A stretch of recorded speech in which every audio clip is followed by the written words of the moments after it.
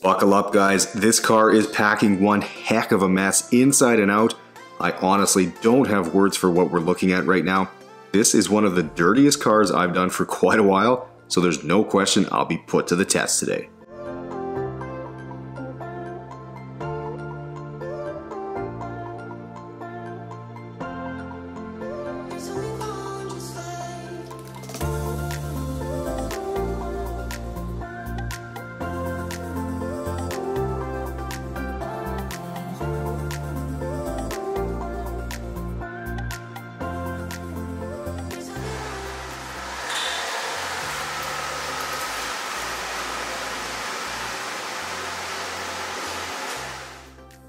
Hey, what's going on, guys, and welcome back to the channel.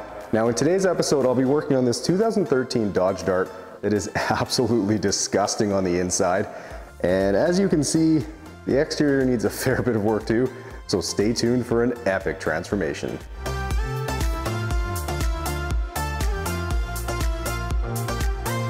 Alright guys, well, getting to work with the pressure washer now to get all this mud off the car. And if you're wondering how the heck does a small car like this get so muddy, well, I had the same thought. So when the owner dropped it off, I asked what happened, and the answer is actually pretty funny. So when he was using Google Maps to find his way to me to drop the car off, it took him down a back road instead of the usual paved route because it was technically a shorter distance.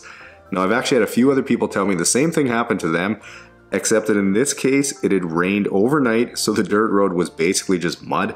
I told him I wasn't too concerned about it since I happen to like pressure washing muddy vehicles, but I do think we can all relate to Google Maps taking us on a less than ideal route.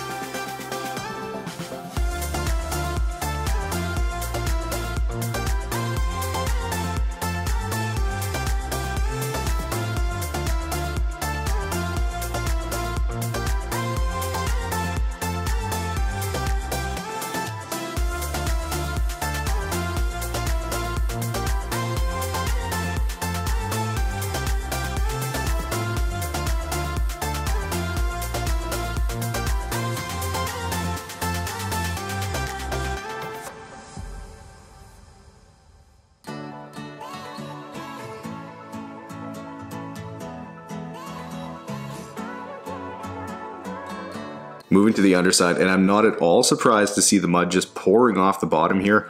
Seems the car went through a few big mud puddles on the way and the whole underside is completely covered, so having a tool like this undercarriage sprayer is vital to doing a proper job today. If anyone out there is in the market for one, I've got the link to it down in the description for you.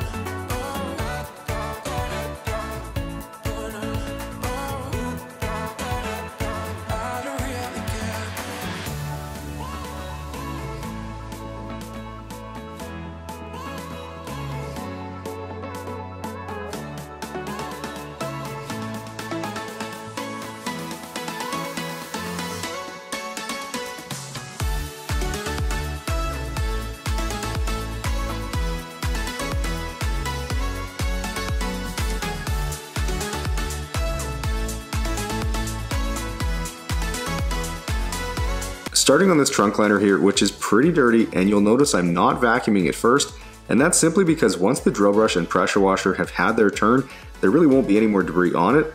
But if there ever is anything that lingers after that, I always do a final vacuum on every vehicle as the very last step of the detail, and I'll just get it then.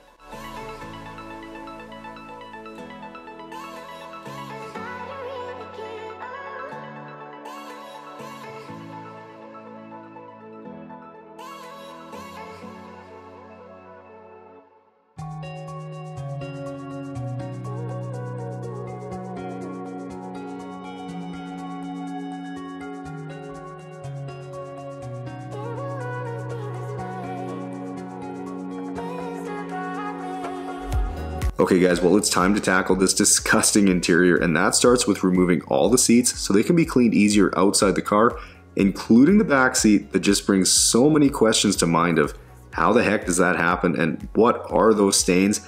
But anyways, there's no question this interior needs some serious work to look new again, so I'll get all the garbage removed, including the emergency roll of TP, and then get to work with the vacuum.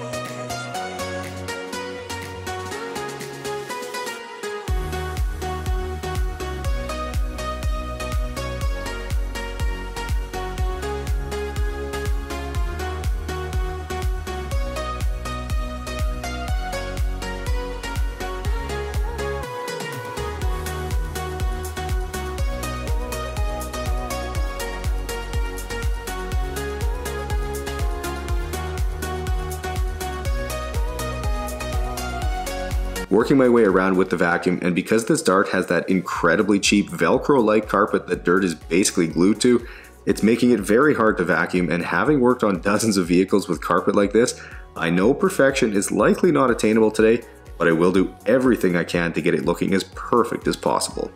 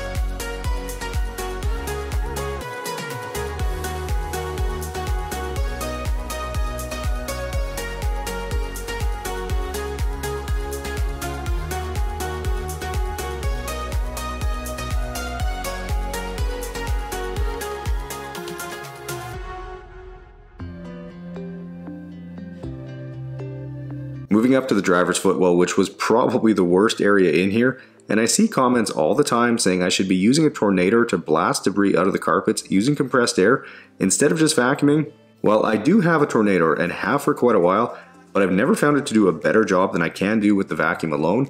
I think the reason for that is my vacuum is very powerful, quite a bit more so than a shop vac, so I think those comments likely come from people using less powerful vacuums, and thus they would need the tornado. So I do think they have their place, but it's just not something that makes any sense for me to use.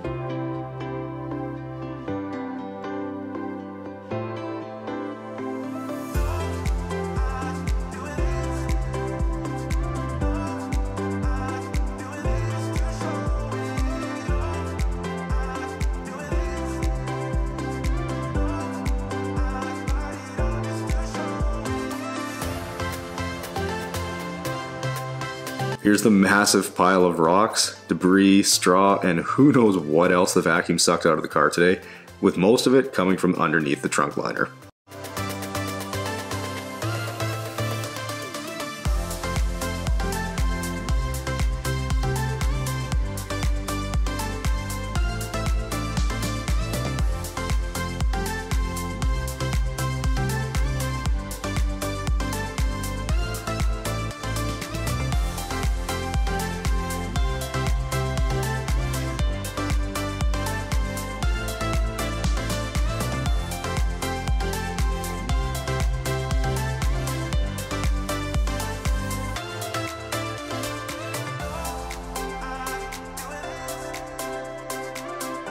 Alright, well, armed with my incredibly powerful carpet cleaner, I'll get to work on this back seat and all these nasty stains, and when you see how well the combo of my carpet cleaner and green drill brush works, you'll understand why Mike calls it my wizard potion.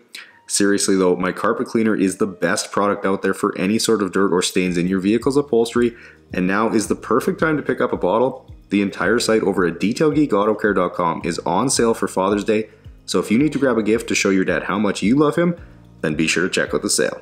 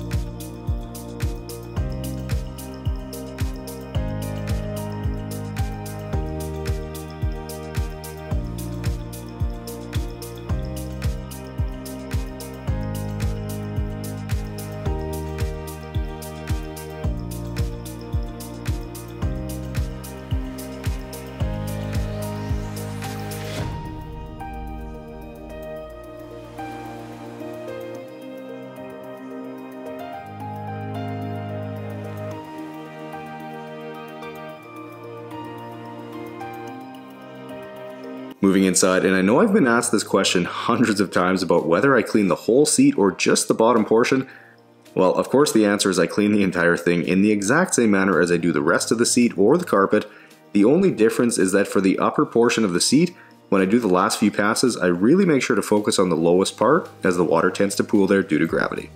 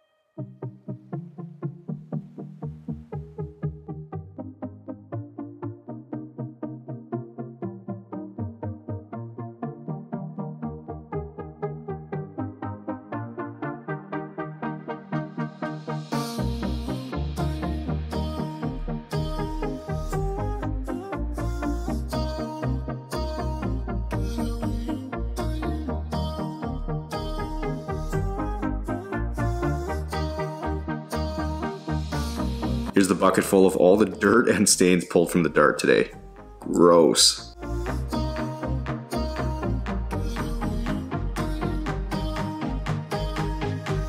Okay, it's time to use my all-purpose cleaner on the interior plastics, which also comes with a handy dilution mixing bottle since the APC is a concentrate, and using a 4:1 dilution, I'll get to work undoing the mess on all the trim in here. And for anyone who has ever wondered about using a steamer near speaker grills or switches around a vehicle, well, it's perfectly safe to do so, provided you work quickly and don't saturate things with water, especially with the speaker grills. Now, I always spray at a steep angle, which minimizes the amount of steam that ends up behind it, and I've never had a single issue in any of the hundreds of vehicles that I've done.